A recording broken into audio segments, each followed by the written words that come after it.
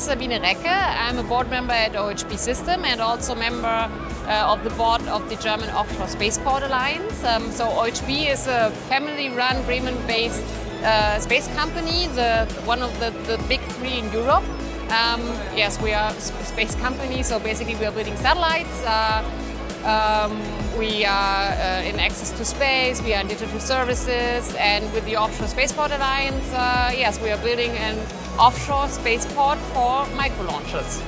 So from my perspective, marketing and communications for us as a space branch is still very, very important, because we have to make sure that people outside understand it's not rocket science, it's not about just going to Mars, it's not only about science. Science is very important, but at least we are all relying on space infrastructure, and therefore we have to communicate.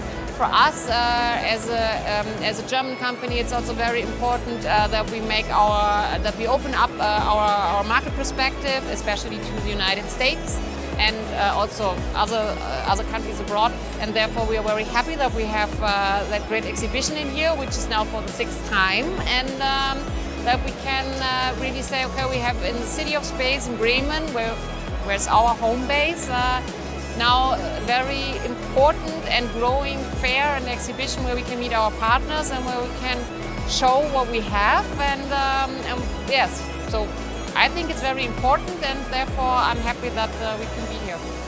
So the EU's strategic autonomy in the space domain, I think it's very important. We see that in what happened in the last years, last 2 years in the world, in Ukraine, now in Israel. Space has become very important when it comes to safety and security.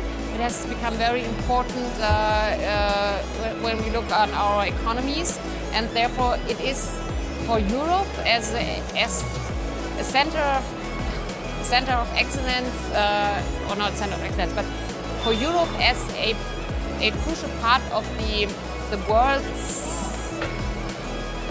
economy and society.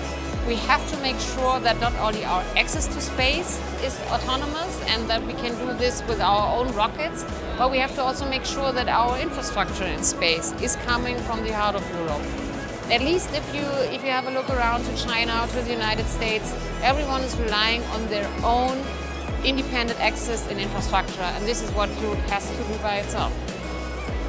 The highlight of today, so the day the exhibition has opened up its doors only a few hours ago, and it's already very crowdy.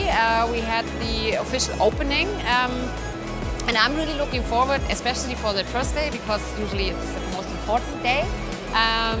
I'm looking forward. I'll be on a panel in a few hours, and yes, I'm hoping that we will meet many partners here, and that also the conference program is very interesting. And yes, I hope that everyone who came to Bremen is here to enjoy the fair.